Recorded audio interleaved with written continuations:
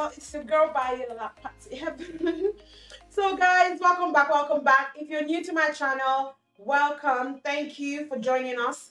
Please subscribe, because I've discovered that only like 20% of you guys subscribe to my channel. Please subscribe. It is free to subscribe, really, and your subscription, you're watching my videos, helps this channel grow, and it would also help me give you more info on your balloon business. I don't know everything, but I think what I share would help anyone coming into the business. For new people trying to like break through in the balloon business, subscribe to this channel. Trust me, you will get a lot. You can send me emails, you can ask me questions. I'm always there to help you. So subscribe and yeah, click the notification button. So welcome today. So today we're doing a hot air balloon. You know, the hot air where the balloon, the teddy bear is holding the balloons up and all of that. Okay, so we know that it's done in various styles, and I've got like 3 styles I'm going to be sharing with you guys. So today we're doing the first style, and the first style is the one that goes on the wall, and then the teddy is on the floor on the other side, so it's like it's slanting. So guys, you can see I've got this blue stuff on my wall. So this is called painter's tape. This is it. It's called painter's tape. I read somewhere that it protects the wall, you know, for when you want to like put stuff on it. I've not tried it before. Today's my first time of trying it, but trying it today would help me prove if it's really good, and then we can start using it in our designs. You know, when we want to do stuff on the wall, you know, when you put your command hooks on the wall, it damages the wall and all of that. So I'm going to be using this to protect my wall, basically. It's called painter's tape. I'm going to put the link for this in the description. You can find it in my Amazon store. And I'm going to be using command hooks. So this is the command hooks I use. It's got 24 in a pack. You would find it in my Amazon store too. So what I'm going to be, since it's hot air we're doing, I've placed the tape in like in different spots. Let me just show you what I've done with the tapes. Because to be honest, I was going to show you how I was placing the tape, but apparently my camera wasn't rolling, so I had to, and I'd already put the tape on already. Anyway, so this is the tape. You just put it on. So I put it on different spots. At the end of the video, we're going to take it off together to see if it damaged the wall or not. Like I said, I've not tried it before, so we're going to see. I'm going to put my command hooks on now. So this is my command hook. You need the heavy one. This one is, I think it will take like 2 kg or 2.5 kg weight or so. So I'm going to put the tape. So this is the tape for the command hook. So one side is for the wall and one side is for, I think one side is for whatever you're gonna, yeah, one side is for the hook and one side is to come out. Okay, so I put the hook on. So here we go. And the good thing about what's it called is command hooks. I think I've placed, this is meant to be inside, I think. So when you want to take it off, this is what we pull off, I think. So let's see. I'm going to put this on here, right? I'm going to do the same thing for here and here and here. And then I'm going to tie my 260Q. I'm going to let it sit for a while. So I'm going to tie my 260Q on here. Yeah, like so. It's not sitting yet, so I'm going to leave it. Well, just to show you guys what's going to happen. So I'm going to put another one here in a bit. So the balloons I'm using today is I'm using Cocoa Brown by Tuftex. I'm using Peach in white. I'm using pink. That is baby pink, just standard pink, sorry, in white. And then I'm using sand stuffed with Belbal vanilla. Those are the colors I'm using. And this for this one, I'm just using like 6 or 7 of it. For the pink, I'm using 21 balloons. For the Cocoa Brown, I'm using I think I'm using 12 of the Cocoa Brown. And for the Peach in white, I'm using 15 11 inches. So 15, that's 30 30 for the, because it's double stuffed, isn't it? The pink 21, that is 42. For the cocoa brown, it's not double stuffed, so it's just 12. And for the vanilla and sand, I'm using a total of 14 because it's double stuffed. And then I've got the 5 inches. I've got some 5 inches too. I'm going to be showing you. For the 5 inches, I know a lot of people will say, oh, I double stuffed my balloon and I'm trying to like inflate it with an electric inflator. It's not inflating. If you don't have an inflator like the Legenda or the premium, I can't remember what the name is now. It's gone off my head. The automatic sizing balloon, not the one I have, not the Conwin one. The other brand, it's premium brand, but I've forgotten what the actual machine is called. Those ones will help you inflate 5 inches, or a Legenda that is used for 260Q balloons. I'm going to try and put one in my Amazon store so you can get it. It's like not up to £200. It's great for 260Qs. It's great for 5 inches. I'm going to get one myself to once business picks up again. So those are the ones that are good for inflating 5 inches. If you're trying to inflate 5 inches and it's not inflating. I have mastered using my hand pump, the Tuftex brand hand pump, to inflate my 5 inches, and I inflate my 5 inches within a short period. You just need to master it because I've done it for so long, so I'm used to it. So I don't have a big teddy bear. I'm going to be using this foil balloon as my teddy bear today. So guys, let's inflate our balloons. Remember, subscribe to my channel, please. So guys, let's get inflating. So I'm inflating my balloons. As you can see, I am inflating them into random sizes. For this ones, I would suggest you inflate them into a mix of 7 inches and 5 inches, 6 inches and 4 inches. They are all 11 inches balloons. And remember, I mentioned at the beginning of the video that the colors I'm using are double stuffed. So this actual one I'm inflating is peach in white. Peach in white. And the other color is cocoa brown by Tuftex. And then I have pink in white. And then I have Sempertex sand stuffed with vanilla from Belbal. But vanilla from Belbal, that's the other color. And then I have, oh yeah, so that's just the 4 colors I have, guys. So remember, you inflate them into random sizes, especially because this is like, it's not like a garland, so you don't want the balloons to be too big. You can see I am pressing down on it, though I have a couple of big ones, but it's not a lot. My big ones will be about maybe like 6 or thereabout.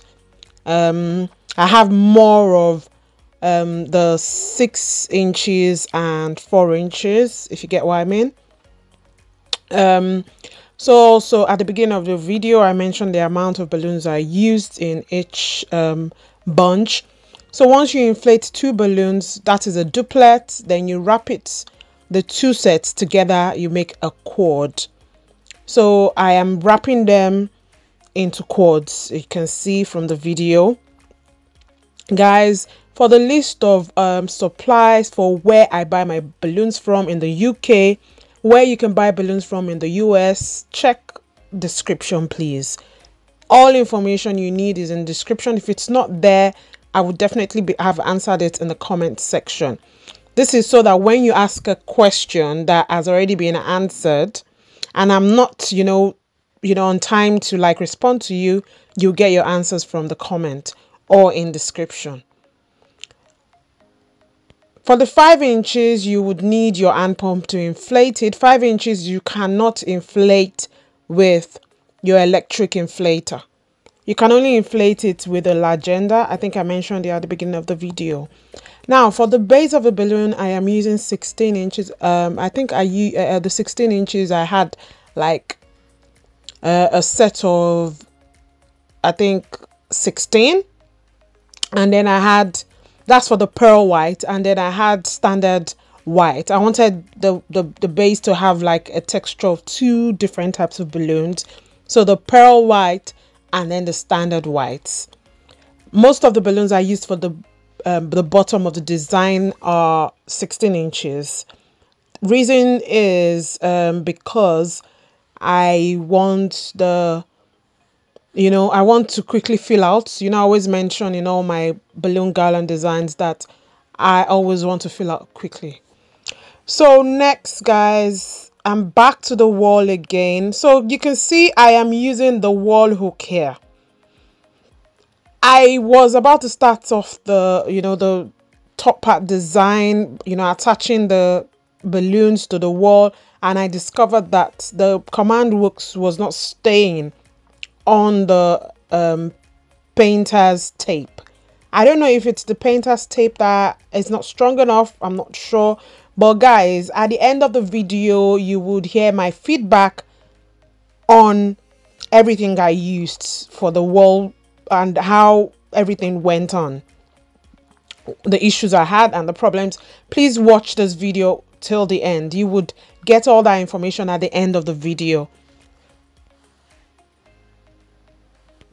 So as you can see, because I'm trying to like form like a hot air kind of shape, so you can see I am taking my balloons round kind of, so and I'm putting them on the wall in clusters of 4.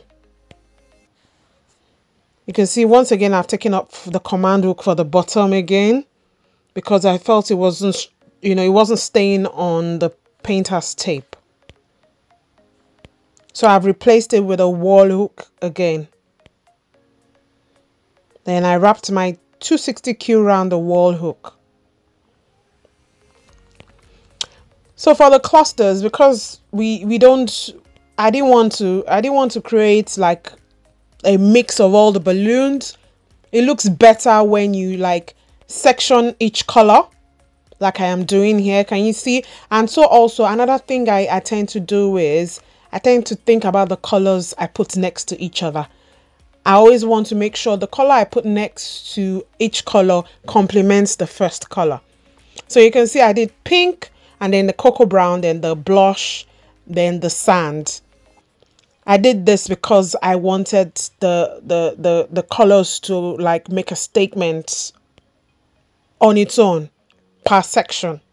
I hope you understand what I've just said. So that's what I've done with creating each section.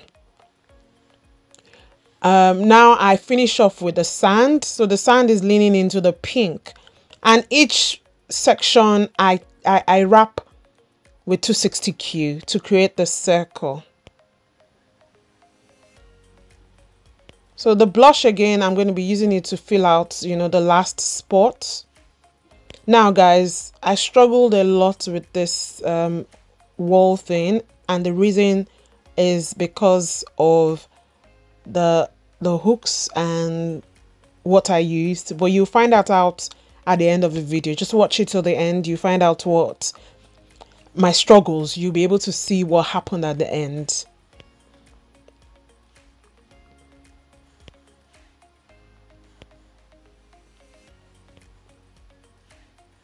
So just keep using 260Q to link the balloons, because we know we're forming like a circle, not not a perfect circle, but like sort of like an oval kind of shape, obviously, since it's like a hot air balloon.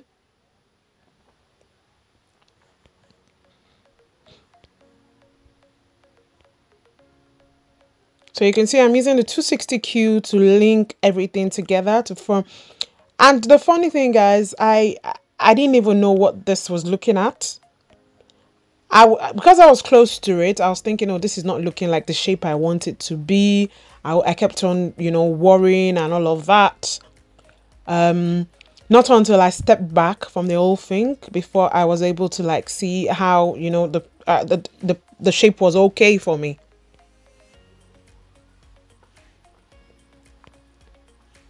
So also I had more of the pink balloons. So obviously the pink side had more balloons. So for this blush bit, all I needed to do was just push it into that space to fill it out and wrap it around the other balloon. So another tip for you guys, you could decide to like do your garland on the ground, you know, and then make it into a circle shape on the ground. Then you can hang it afterwards, or you can do it on the wall like I've done here. I think I'm going to try that style the next time I do this for you guys, this altar kind of design. I'm going to try and use another set of colors and see what, you know, what result I get at the end.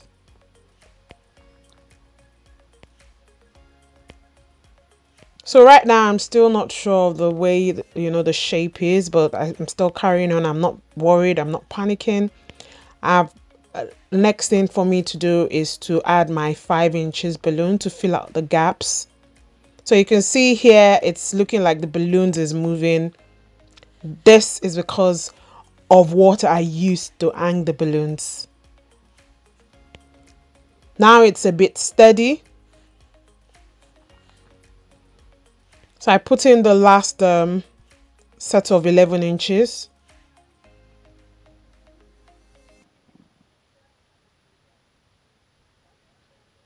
You can see I am able to like push back the balloons without stress.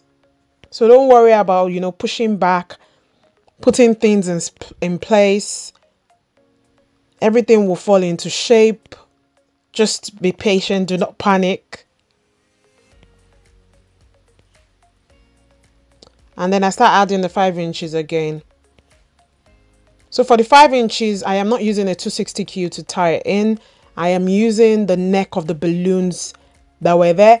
And also the 260Qs I used to link the balloons, I left like the extension in there. So I'm just picking up the extension and wrapping it around the 5 inches balloon basically. And so also guys, always remember to, you know, to not let any color bleed into another section. If it's going to bleed into the other section, make sure it looks right. I hope you understand what I mean by bleeding into. If you don't understand, ask me in the comment section and I'll explain better as much as I can.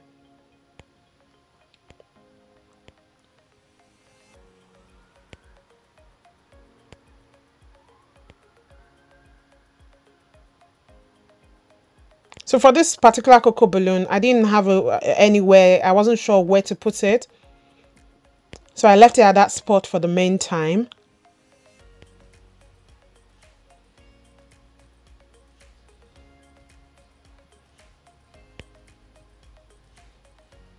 So I used the 260Q to link that particular one in because I didn't have anywhere to hang it. I didn't have anything to attach it to, basically.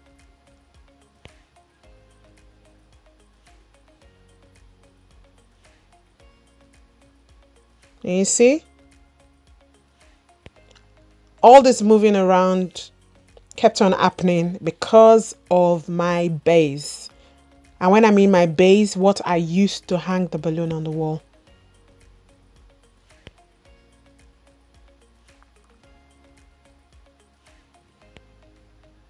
Can you see how everything is coming together?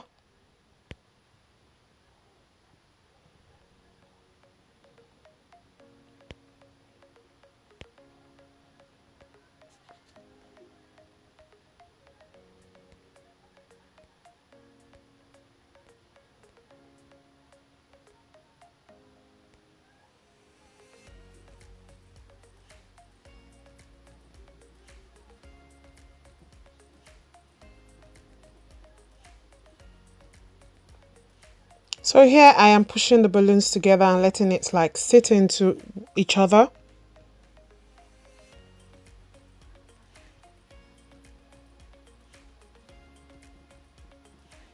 Next I move on to the bottom part. So for the 16 inches, I took one set, you know, one cord, that is 16 inches wrapped with 11 inches. And I tied it, you know, the cords in 2 places, tied it onto a 260Q. And then the last one, which is the 16 inches standard white, 16 inches with 11 inches, I tied the water weight onto it.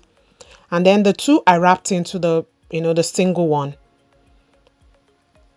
And then I wrapped the, the remaining 11 inches inflated into random sizes into the big balloon.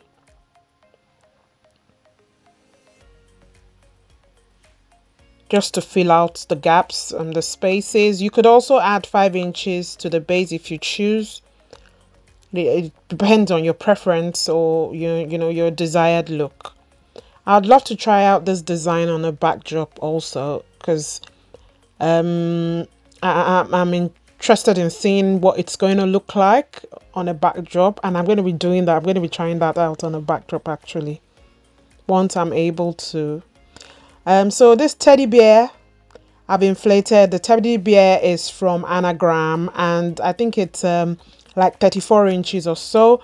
I didn't even know if it was going to work, but actually I loved the look, because instead of having an actual teddy bear, which is kind of like pricey, you could just use this one, and you dispose of it afterwards. Or if you go back to get your balloons from the clients, you can just take it home and deflate it and reuse it. If you didn't know you could reuse foil balloons, yes, you can reuse foil balloons. So my teddy bear matches everything, and I'm so excited and happy about this. And next thing I do is to like put my ribbon to create the effect of a floating teddy. So I wrap the ribbon into the 5 inches, and then you could either like glue with glue dash to the teddy bear's hand, or you tie. I tied it on here after I'd placed the ribbon on random spaces on the main design.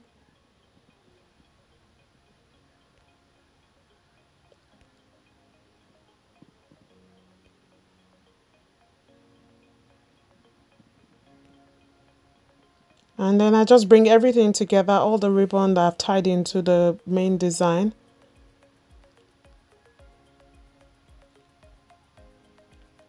I tied it. Can you see I'm tying? And then I taped on. You see? Easy peasy, guys. And then I go back to the top balloon. I try and like push it in together. I was so excited about this design, and I hope you guys enjoyed watching this video with me. Please watch the end, my info that I left at the end of this video. It would help you a great deal on the tape and all of that. Thank you guys. Isn't it beautiful? Let me know in the comment section, guys.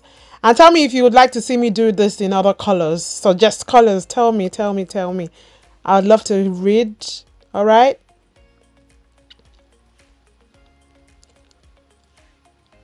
Bye.